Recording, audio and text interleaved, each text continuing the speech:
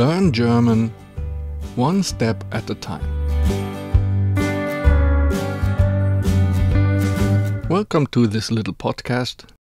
Here we are taking really small steps in learning German. That means every episode has just one topic.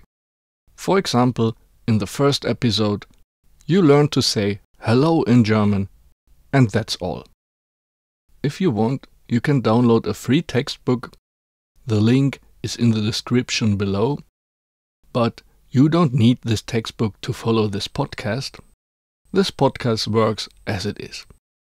My hint to using this podcast would be, listen to one episode at a time, and when you hear "let's repeat," then repeat the German phrases loudly. Don't just hear the German words, speak them out loud. And not just while you're hearing this podcast, all through the day, when nobody is around, then please repeat the German words you've learned. For example, when going to the bathroom, when having a commercial break in the TV, and so on.